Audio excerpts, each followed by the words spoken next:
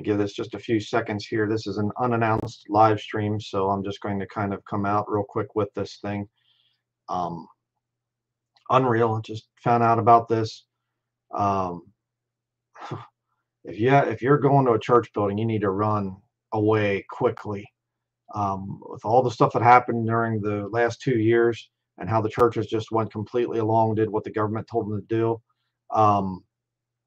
they are fully, wholly given over to Satan at this point in time. So we have here the Power of Hello Guide for Houses of Worship, HOWs. Now, according to the government, and this is up here. You can't really see it too good, but CISA.gov, Cybersecurity and Infrastructure Security Agency. Yeah, this is the government website. All right, this isn't conspiracy or whatever else. This is a government website. So let me just show you this real quick here. Promoting staff vigilance through the power of hello. Freedom of religion and the right to peaceably assemble are guaranteed by the U.S. Constitution and recognized as fundamental parts of American society. Maintaining their integrity is vital to sustaining the American way of life. These government goons, this is what they're doing all the time. We're very much for the constitutional rights that you have, and now we're going to explain why we have to take them from you. That's what they're doing. As demonstrated by tragic events across the country, terrorists and other violent extremist actors continue to attempt to disrupt the American democracy, instill fear, and or cause harm. Like sending out government things saying you have to train your church building people, the greeters and things like this, to notice suspicious activity. God can't protect your church anymore. The government has to be there because it's a government institution. I proved it years ago. You go under IRS code section 501c3 for tax exempt churches, and the government, as part of that, they get the building. That's what it is. I've showed the proof over the years. These adversaries sometimes identify houses of worship as targets of opportunity given their relative ease of access. Keeping these facilities secure while sustaining the open and welcoming environment necessary for peaceful congregation requires a holistic approach to security. Give me a break. All houses of worship support personnel can contribute greatly to enhancing security by understanding how to identify behavioral indicators and taking precautionary actions to safely mitigate the impacts of a potential attack. Unreal. Used effectively, the right words can be a powerful tool. Simply saying hello can prompt a casual conversation with a new person, providing an opportunity to observe and establish a connection. The OHNO approach, observe, initiate a hello, navigate the risk, and obtain help, enables staff to observe and evaluate suspicious behaviors, empowering them to lower risk and obtain help when necessary.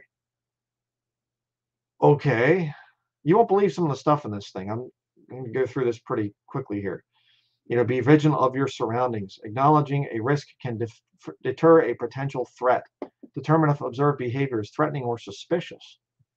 Obtain help from management or authorities. The OHNO approach describes activities and behaviors that may be suspicious or indicative of criminal activity. These activities may be constitutionally protected and should be reported only when there are articulable facts to support a rational conclusion that the behavior is suspicious. Do not report based solely on protected activities, race, religion, gender, sexual orientation, or a combination of only such factors. Okay, but here's where the good stuff comes in at. Okay, behavior here. Observe. To improve overall security and detect potential threats, staff should be aware of their surroundings and consciously observe and assess others. Getting people in church buildings to spy on one another. Church staff should be watching you. You walk into one of these stinking buildings in the future, and they're going to be keeping an eye on you and watching you and documenting things. I kid you not, they say to do it. While the considerations below are not necessarily indications of malicious intent, within appropriate context, they can help identify suspicious behavior. Is the person appearing to study security measures in the house of worship? Do they seem to be trying to avoid a camera? Yeah, maybe there are people that don't like to be on camera, and well, there's security cameras. Hey, I really don't like that. That's kind of weird. I mean, New Testament, we're supposed to have security cameras and monitor people coming in and everything else. All are welcome. Just, we'll come on in and we'll record your face. Maybe get some good, if we get enough money for the church, through government grants, we can get the type of cameras that actually do biometric scanning of the face and everything else. Yeah. Has the person left their car idling without apparent reason? Is the person seeming to linger a long time in their vehicle? Yeah, I've seen people that will linger in their vehicle. They're praying and whatever else before they go into the cult building. Used to do that sometimes myself. I'd get there early and I'd be in the vehicle and stuff for a long time. Is this person trying to go unnoticed? What if you have a shy person? They're just kind of trying to avoid the crowds and whatever else? Unreal. Oh, you look awfully suspicious. You must be a terrorist. Welcome to our church and come on in here so we can report you to the government. Total Satanism. My goodness. Is this person asking about other members or leadership? Yeah, I don't know. Hey, can I please talk to the pastor? Terrorist, get him. Is this person demanding to speak with clergy or house of worship leadership? Yeah, you don't do that. You go to some church building, you don't want to ask for the pastor. No, don't ever do that. That's suspicious. Is this person repeatedly walking in and out of the service or sanctuary? What if they have a bladder problem? Is this person attempting to get an usher or someone else to leave the sanctuary with them? Yeah, I've seen that happen. People want to talk to an usher or some other person there about getting saved. I've seen them. They actually want to leave. But I guess now, in the future, the church buildings, you go in there and you'll hear the doors, lock. And then you'll see the guys at the back with their little notepads and whatever else, and the facial scanning cameras and everything else, Now is the time to worship. Excuse me, you didn't put enough money in the offering plate. Oh, I'm sorry, sir. Here, scan my hand. Better, don't let it happen again, or you'll be a terrorist. Is this person behaving as a lookout, nervously glancing out of doors and windows? I've preached in pulpits. I've seen people, they get nervous. You start to preach on certain things, hitting certain sins, and they get nervous. And they're looking out the window and looking down and whatever. But I guess that's now suspicious. Is this person standing alone or facing the congregation when others are seated? Yeah, don't stand alone inside a church building. That's dangerous. Yeah. Is this person loitering and not entering the house of worship without reasonable explanation? Maybe like somebody standing outside preaching, trying to get people warned of whatever else. I guess that's terrorism now. Is this person alone or part of a group? Yeah. Is the context here of what this behavior thing's about. Is this person familiar with the house of worship? Do they seem to know where they are going? Is this person familiar to me or anyone in the community? Is this an appropriate time for a new guest to be at the house of worship? Is the congregation meeting for a private versus public event? Is this event advertised? Is the person asking questions about house of worship functions, event schedules, or attendance? It's all suspicious now. Oh, you want questions, do you? Oh, how to be saved? Oh, why? Does the person who has entered seem unfamiliar to all other congregants? Yeah, you have to watch out for that. Who's that? I don't know. Probably a terrorist. Is this person behaving in some way that is very inconsistent with the norms of the site? Look out for that one. Is this person wearing unusually inappropriate clothing for the house of worship environment? Sunday best? Oh, yes, you're wearing inappropriate clothing now. I guess you can't walk in if you want to get saved. Is this person wearing military style gear such as tactical gear? Well, technically, no. It's just the security guys are here at our church. Yeah. Is this person appearing to conceal something under their clothing? Like it's any of their right to know that. Is this person carrying anything that may seem unusual for the surroundings?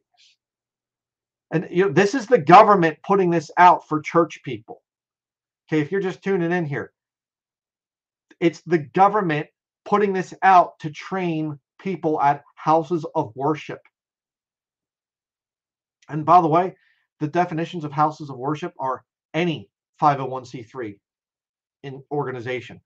Church of Satan, Jewish synagogue, Muslim mosque, Christian church, Catholic church, whatever. House of worship. It's an HOW. Security tips. Encourage each staff member to be observant about people and situations. And I'm not going to read the whole thing. Or you can read this thing for yourself. Unless there's a legitimate reason for people to remain in halls, rooms, and offices or stand outside, courteously remind them that the service has started. If there is a reason for concern, courteously remind the person that the service has begun. If there's still a clear security concern, stay present until the individual either enters the service or leaves. Boy, that's a welcoming feeling there, isn't it? I mean, I can't tell you how many different times when I was going to church buildings and things like that, somebody would be going through some kind of problem, whatever else, and I'd stand outside, stand out in the lobby, whatever else, and talk to them. Sometimes everybody left the church building and we were outside talking. I was outside talking with people, dealing with people for hours. And they used to laugh about it. They used to say, oh, these young guys, they're really kind of weird and whatever. They're very fervent in the faith and things. Myself and a few other young guys that were going there, street preachers and things like that. Liberty Baptist Church in Ephrata, Pennsylvania. But now I guess we'd be terrorists, if you go through the nice little training here. The power of hello guide.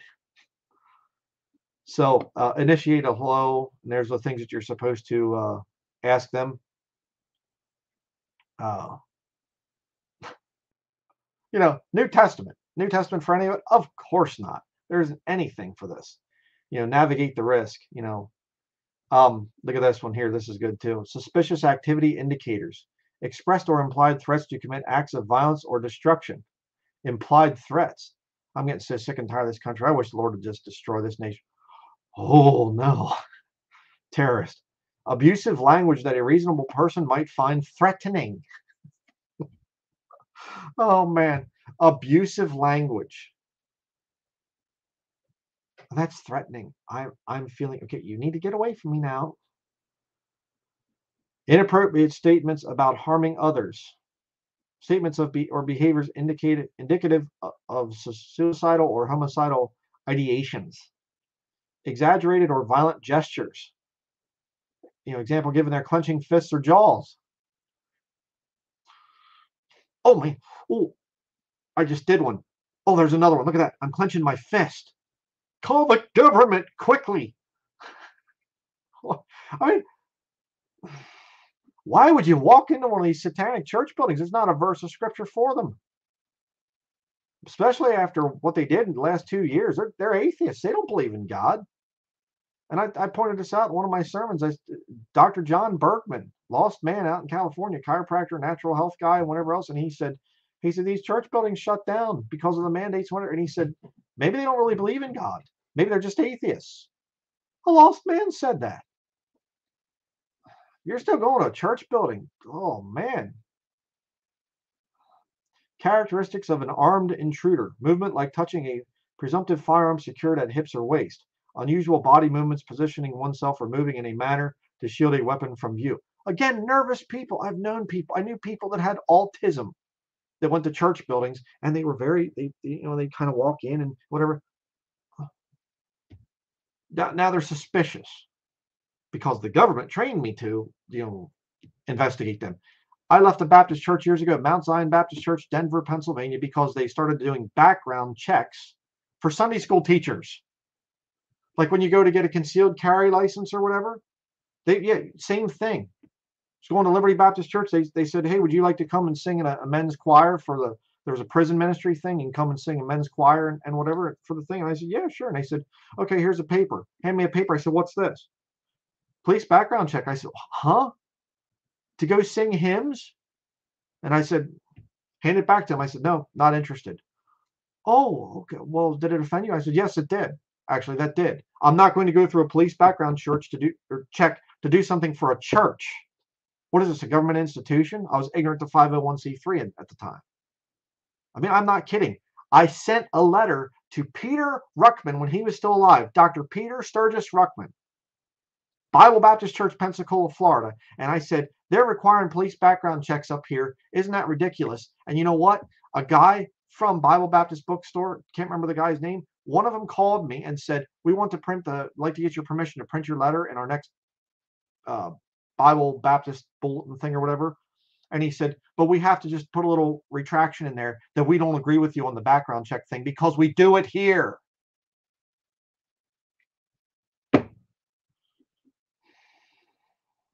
Government institutions. And if you're an atheist out there, please understand, don't yoke me up with this.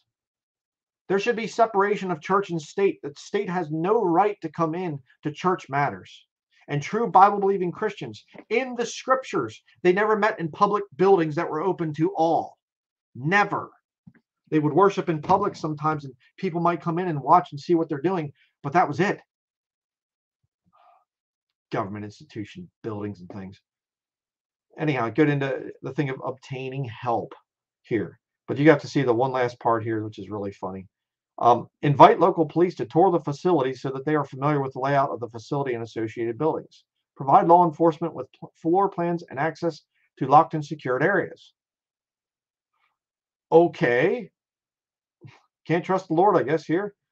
But incident response plan considerations. And again here, crisis situations are uncomfortable to talk about. A communication plan can reduce the chaos of an emergency. Rehearse emergency plans on a regular basis so that everyone knows what to do in the event of the real thing.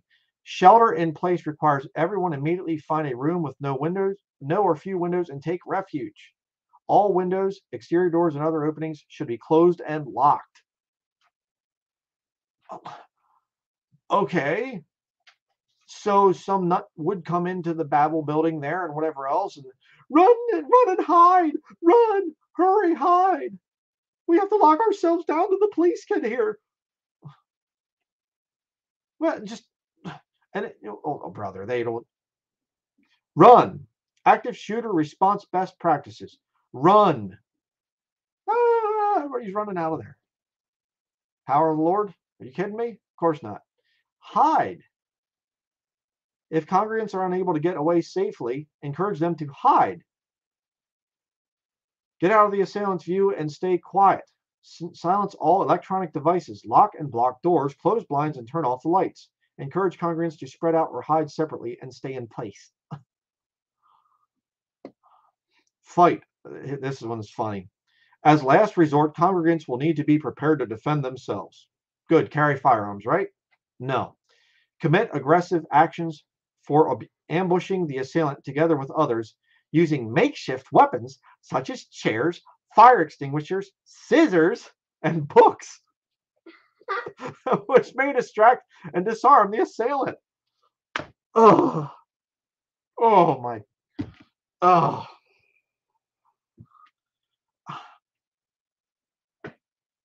I don't even know what to say. There's a guy with a gun. You get away or I'll use these scissors.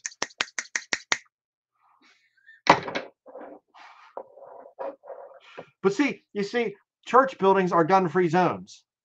Most of them out there, especially like the bigger denominations, like the Methodists, I know they are literal gun-free zones. You're not allowed to have a firearm in there. So what choice do you have? Some guy comes in with a gun, says, oh, time to kill a bunch of freaks. And they are freaks that go to these Bible buildings. Oh, let me get my scissors.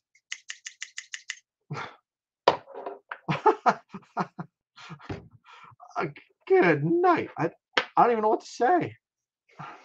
Government document. And by the way, they're giving grant money. The Department of Homeland Security and FEMA, Federal Emergency Management Agency, they're giving grant money for churches to go through this training. I'm not joking. Resources. Faith-based organizations, House of Worship. Employee vigilance, Power of Hello. CISA, active shooter preparedness resources. There you go. Online training available through FEMA. Remember the clergy response teams where the clergy were supposed to rat on their different people? If you had some guy that's real patriotic or whatever, coming to your little church building. Well, just kind of if things get really bad, you just give us his name and his address and we'll take care of the matter there, Pastor. Yeah, right there you're seeing it. FEMA. Charles Lawson, all the bad attitude Baptist and whatever else. I did a video showing the fact that he actually had a FEMA agent standing right there in the pulpit, talking about give your money to the Billy Graham Evangelistic Association. But then Denlinger's the cause. I'm the bad guy because I warn people about stuff like this. But what do you have to hide, Brian? You should be part of a local church fellowship. You should be coming to church, Brian, and all your followers that listen to you, they're forsaking the assembling of themselves with the government officials and snitches. And I mean, that's forbidden in scripture, I think, somewhere. There you go, FEMA's own thing. FEMA, Federal Emergency Management Agency's Guide for Developing High Quality Emergency Operations Plans for Houses of Worship. Wow. So there you go. You got this guy here, this, looks, he has a collared shirt, but it's funny how they almost make it look like it's a Catholic priest there with a little white thing there. Welcome to church. What's your name again? You're acting a little suspicious right now. Why don't you come over? Where are you going? Church buildings are satanic. They always have been. They always will be. Again, you get into this whole thing. Well, Brian Denlinger's a heretic because he rejects the Trinity.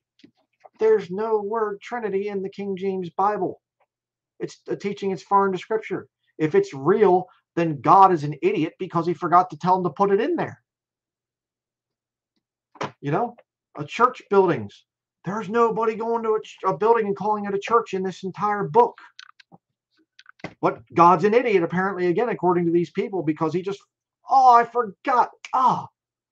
Yeah, Christians in the first century, they had no power. They weren't doing anything really for me. And I had to wait a few hundred years to kind of reveal it to the Catholics, get your church buildings going. And then, I waited over 1,000 years to get the Protestant Reformation thing going. And then another couple hundred years till I got the good independent fundamental Baptist churches going. And then we really had something then, boy. That's the God you worship? If you want to go to hell, if you want to die and burn in hell and whatever else, find a good local church, okay? And maybe even go through the training. That'd be even better. You want to reject the Bible and everything that the Bible teaches? Get a good church building. Believe in the Trinity, all that good stuff. Sunday best, 10% tithe, everything like that. Yeah, do it. So, just a real quick, little rant video here thing. Just unreal. Just reading through this document, oh man, unreal. So and of course, I see one of your comments here. Not all churches are trash. Okay, this whole argument. Well, my church doesn't do it, and I have a church, and we don't. Listen, here's how the system works. If it's not, first and foremost, if it's not supported by the King James Bible, you have no business doing it. Okay? When it comes to worship and whatever, I know there's no Ford trucks in there or Chevy cars or something. Don't get idiotic here. But when it comes to something like church, it's clearly defined in the King James Bible.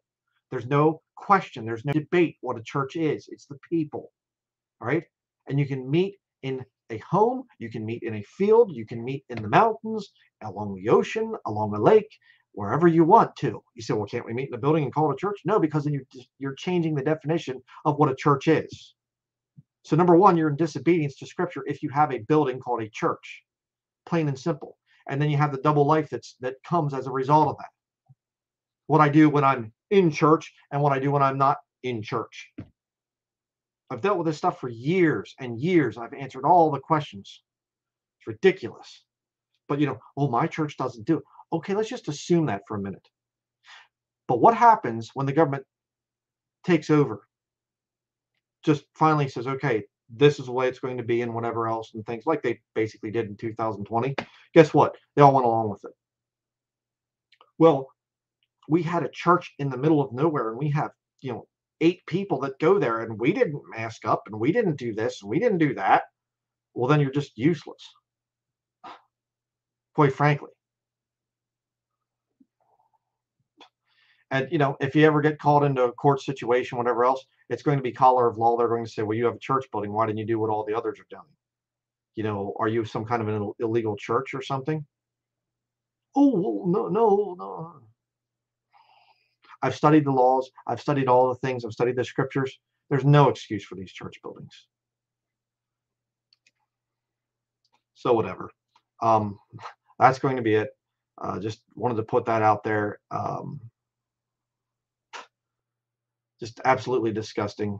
Again, if you're just tuning in here, this is a government document telling people how to assess risks.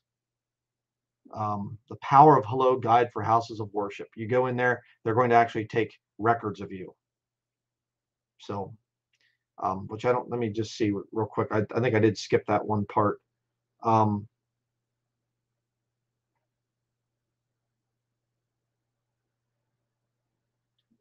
Again, up here, let me just say this. Are there any unoccupied bags? Are other doors locked that should be open? Well, this unoccupied bags thing. They did that after the whole 9/11 thing. Well, it could be a bomb or something like this. And people were calling all kinds of, Department of Homeland Security for all sorts of things. Some guy left his backpack or some kind of deal, or, some of the ridiculous stuff people were doing. That paranoia and fear is what it all was. See if I can find that one thing. Yeah, here it is. Without documentation, okay, I'll say it this way, security tips. If an unknown visitor arrives, be polite, engage in conversation, and steer them to a clearly visible seat. Without documentation, it is very difficult to prove an incident occurred. Ensure that staff document every encounter they have with suspicious persons. This information could be used in law enforcement actions or judicial proceedings. So yes, make records of the people that are attending. Right there it is. Keep records. Write it down. So enough said. I just wanted to go over that thing real quickly. I will put a link to it in the description of this video so you can look at this, spread it around. Unbelievable. Get out of these church buildings, brethren. And quite frankly, anybody going to a church building at this point in time, you're lost. You're lost. There's just no question. After the last 2 years and all that was going on, yeah, whatever. That's going to be it. Thank you for watching.